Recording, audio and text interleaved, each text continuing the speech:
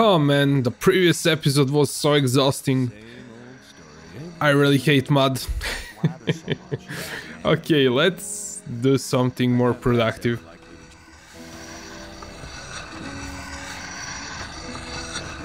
It looks as if you knew what you were doing. Nobody ain't complained yet, but that would be a bad idea anyway. Every idiot here needs a sword, and that is what they get from me. How long does it take you to make one blade? That depends. I'm as fast as a hurricane with simple swords. Of course, only on condition that the price motivates me. A freak like Whistler usually has to wait longer for his toy than other people. Why? Doesn't he pay enough? No, on the contrary. He gave me 150 off for his last sword. The guy is into ornaments and girly stuff like that, and of course that's not cheap. Hey, you ain't curious at all, are you, pal? Well, Smith, how's business? Why would you want to know? I may have an order for you. Oh, really? And what? I'll think about it. Come back when you really need something, and don't get on my nerves. I'd like to try working here as well. Ah, but don't you think that you can make great blades? What do I have to do? Okay, take the steel and hold it into the fire. Then you have to lay the red-hot steel across the anvil. When you're finished, you put the hot blade into the water bucket over there to temper it. The cooled blade finally has to be sharpened on the grindstone. I see. However, you'll need some things for that. I could sell them to you. I'd like to buy some blacksmith equipment. Okay, so this is the first time that we are trading, so to trade we left click and transfer things from his inventory, and we have to give him something for that. Now buying anything, either hot steel or just steel, or we can turn that into blades, and blades are more expensive than that. So this is 64, this is 80, this is 40. Raw steel is definitely best, but all of them are okay, because we can sell all of them for 400. We already have some swords that we made. Well, we stole, but we can make crude blades, more of them. So we can sell them those crude blades. We can also sell them this rusty sword, and I will leave just one pickaxe. And we also want those arrows. Let's see what else we can get rid of.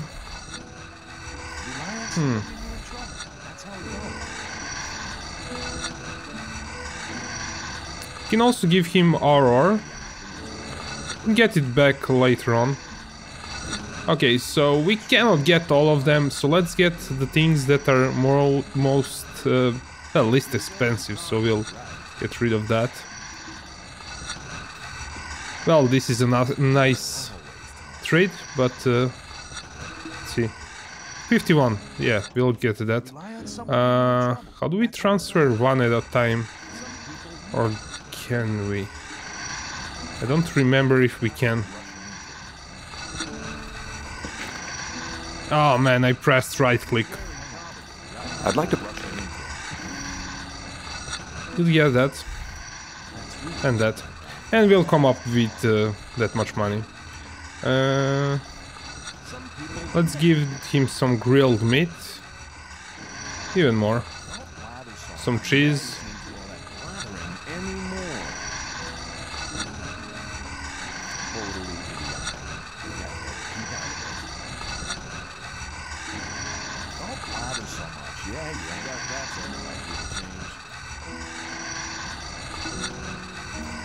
Where's the armor? Okay, we don't need 2 pans. Razors, I don't think we need. Plate. And we definitely want that raw steel. And now let's give him... So we have to match the price, or if we don't match the price, we can give him more but not less. So this is going to be more, I guess. So we can take, let's say, something from here. Maybe this is 10. Maybe a plate. Oh man, I meshed it perfectly. And now we can trade. So we press enter, I think. Yes. It was a while since I did this. So we can either accept or refuse. So you match the price on the left with the price on the right. You can always give him more money, but you cannot give him less money. He won't accept it. So basically, if you give him more money, that's kind of like tipping. And I hope you understand how this works. If you have some questions, ask in the comments. I will be happy to answer any Gothic questions, so let's accept this. And now let's make some blades. So we have some hot blades that we got from him, so we'll turn those into blades. And we have to cool them down. And now we have to use the grindstone.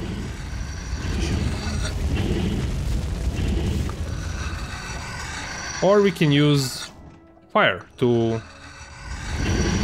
heat up the raw steel.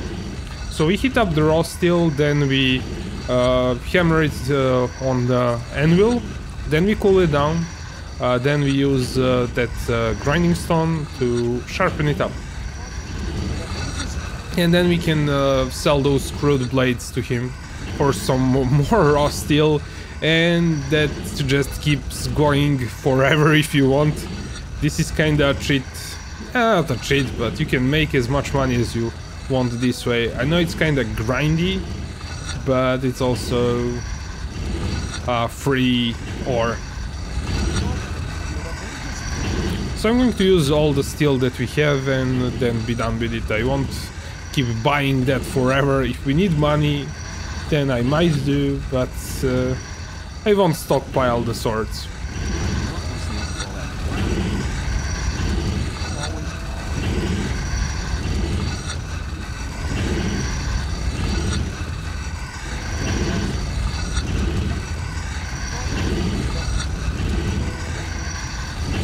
I used to do this a lot in my when I first played this game, when I figured out that I can do this kind of stuff. I probably did it for hours to buy things that I wanted to buy in this camp. To be, well, more powerful than I should be in the beginning. So just keep hammering, then we cool them down. I don't remember if we need to use if we need to sharpen them or not. Maybe some part can be skipped. Okay. Let's see what we have. Weapons? No, we have to sharpen them, I guess. We have blades now. Yeah, until we sharpen them, they cannot be...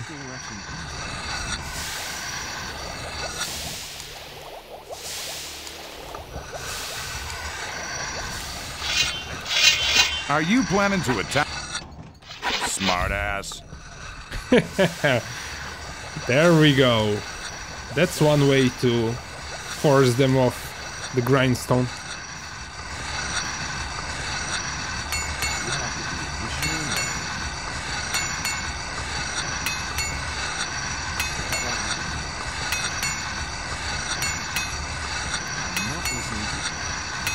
Now the smith will regenerate some raw steel after some time, and if I'm not mistaken, even the chest where we stole the raw steel might get replenished. Let's actually speak to this guy, why not? What's life like here? If you've been sent by the ore barons, tell them I don't want no trouble. I'm not talking to anybody. I'm satisfied with what they give us. Nobody sent me. I only just got here. A new one, huh? Newcomers always get into trouble pretty quick. I don't want to get involved, okay? I want to know more about the camp. You should talk to the Shadows. They can tell you all you need to know. Be careful, though. You can't trust most of them. Who calls the shots around here? Here in the outer ring, Fletcher, Bloodwind, and Jackal collect the protection money. They run a district each. You get on the right side of them, you're okay. I want to join you. I can't understand why you'd want to volunteer to work in the mines. Guys like you are more likely to be living in the castle soon. People always talk. As long as I'm not involved.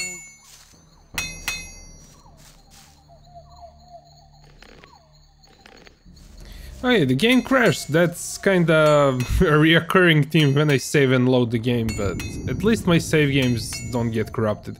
Let's check this box again. Okay. I think it might get replenished after some time. Let's see what we have. We have a ridiculous amount of crude swords. I think we have somewhere around 30. So, I'd like to buy some. Let's see. So we can buy this back. We can even buy all the things that we sold them. We can buy more raw steel. I won't buy blades. But I will buy this. I won't do it right away. I mean, craft more of that. Because we have enough for now, I think. And we just match the price.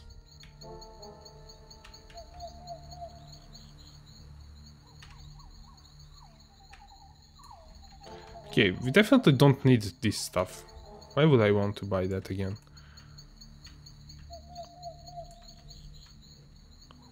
Why is this? Wait, what? Oh, I had how many? Okay, 5. Well, we'll 600. I really thought I gave him 200, or well, I guess I didn't.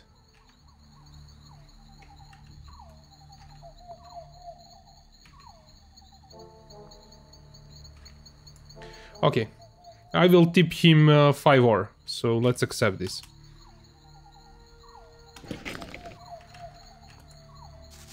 And now we have, well, we have some amount of crude swords that we can trade for ore with other traders, and we have 170 ore, which is pretty good actually. And let's make a save game. Now I will probably, well, we can craft the ones that we just bought, and we'll keep that, but I won't be crafting anymore, I mean buying after that. And we'll find more traders, and the point is to trade this stuff for ore, because ore is more valuable. We can use it for, well, to buy some things. And for... Come on. Are you planning to attack? The right decision. As long as I'm not...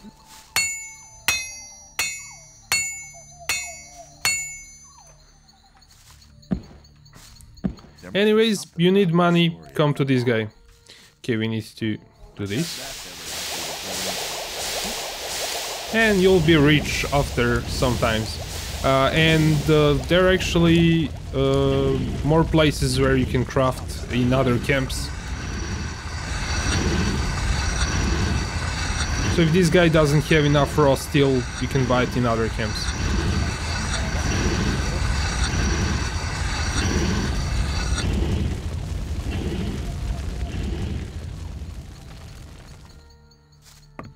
Hey, you!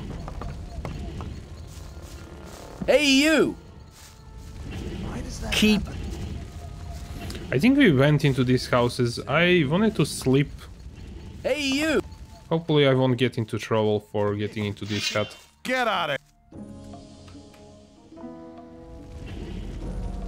A new day, and nothing has changed.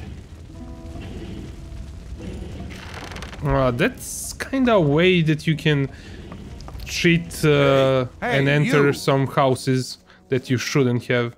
Like, let's say this one. Let me pass. Okay. So I will definitely get into trouble if I go into this house. But let's say I do this. And kind of cheaty way of... so... Hey, you! I go to his bed. And I sleep to the next morning. They will get reset. Hey, you! A new day, and nothing... Get out of here. So sometimes you can reset them by sleeping, and then you can enter their house and loot the chest. But in general, you have to figure out where they are not near the house. You can sleep to midnight and so on, and figure out when you should be there. Let's talk about something else instead. I wouldn't like to be in his shoes.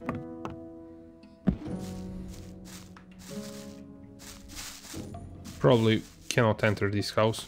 Hey, you! Hey, you! We can beat them up if we pay protection money, which I might do.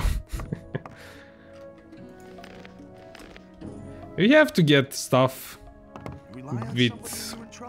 well, any way you can.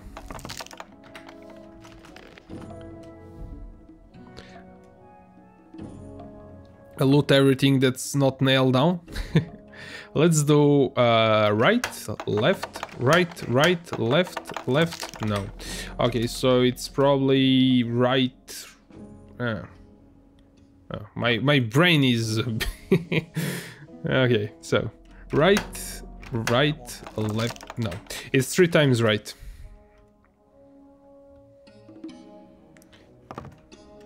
Right, left. Ah, it's 4 times right. The combinations are kinda repeating, so if they're not random, and most of the chests have similar combinations, so yeah. I'd better about it, maybe, but you're very probably right. That's how it goes. You're very probably right. I think we missed... that's Mordrag, the guy that Torres sent us to... well, attack. Well, not directly attack, but yeah. So I wanted to speak to one other guy here that's also a trader, and also to these guys that are near the arena. I think this is the guy, or no? Let's see.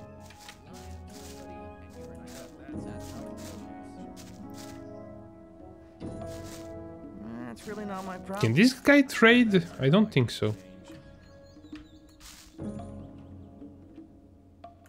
Yeah. Okay, he can train us, but he cannot trade. I think I'm looking for this guy near the arena. Yeah, he should be standing here. Yeah, he's sitting down. Let's speak to him. What's your job here? I'm in charge of the arena. I organize the bets, hire new fighters, you know. I want to join the camp. Can you help me? I might be able to, if you manage to impress me. Some of the best fighters from all 3 camps come here to compete against each other. Challenge one of them to a fight. I'll watch you, and if you're good, maybe I'll think about it. I thought the old camp and the new camp didn't get on. So why do you let their people fight here? It's simple. There's fights here once a week, and the diggers always like to see one of the rogues from the new camp get flattened. If one of them fights, there's more bets, and that's good for business. Personally, I can't stand the swines from the new camp, but business is business. I want to place a bet. But there's no fight on. The next fight's due in a couple of days. There'll be an announcement. Do you train fighters at all? Yeah, but not just for fun. If you want me to train you, you'll have to pay for it.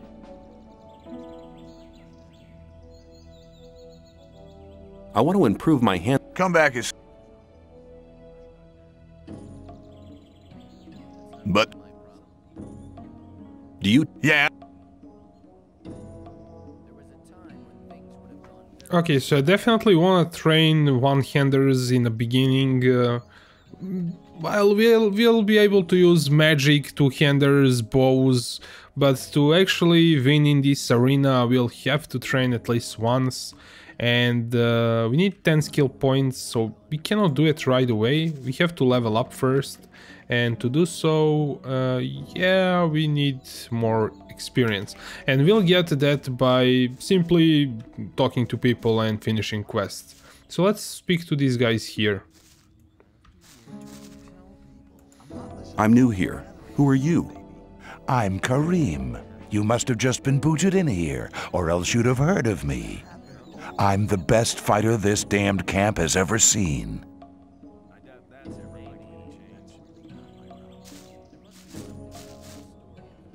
Hi, I'm new here. You don't say. Tell me about the outside world. It's been over a month since I heard anything from outside. I'm Kurgo. I fight in the arena.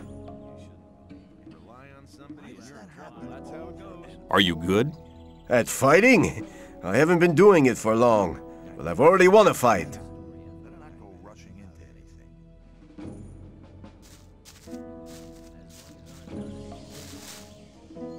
What are you doing here? Me? I'm fighting for the glory of the Sleeper.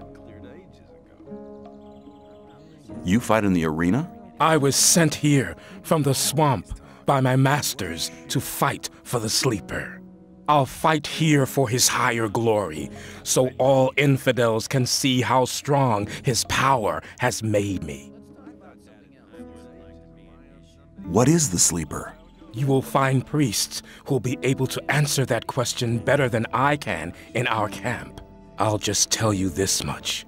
The Sleeper is our Redeemer. He has led us to this place, and he'll get us out of here. You mean you're waiting for your god to liberate you? Yes, and the wait will soon be over. A great invocation is currently being prepared.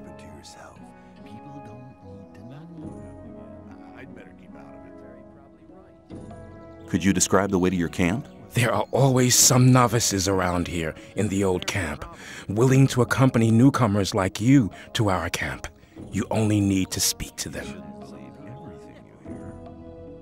Could you? There are always... What kind of invocation is it you're planning? Our prophets say that the common invocation of the Sleeper is the key to freedom. If you want to find out more about it, just come to our camp. You fight. I was sent here.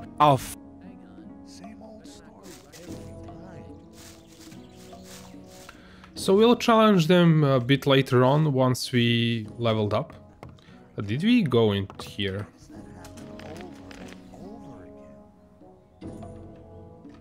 I guess we didn't. Okay, that didn't work. So let's go left, left, right, right. That's from a first try. I'm getting better at guessing. Can we go here? I guess we can. That won't happen. I would like to no. Right, left, right, right, left, left. No, right, right, left, right.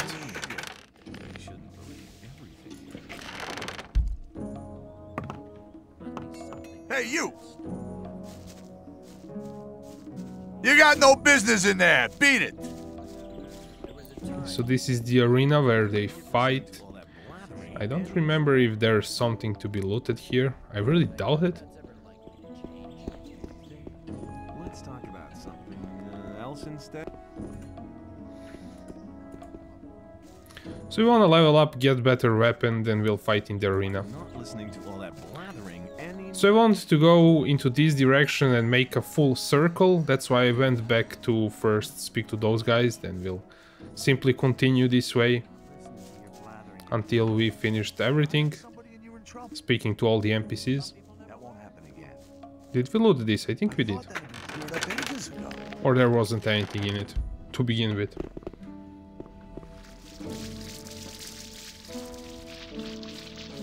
Totally idiotic. There must. Some people never learn.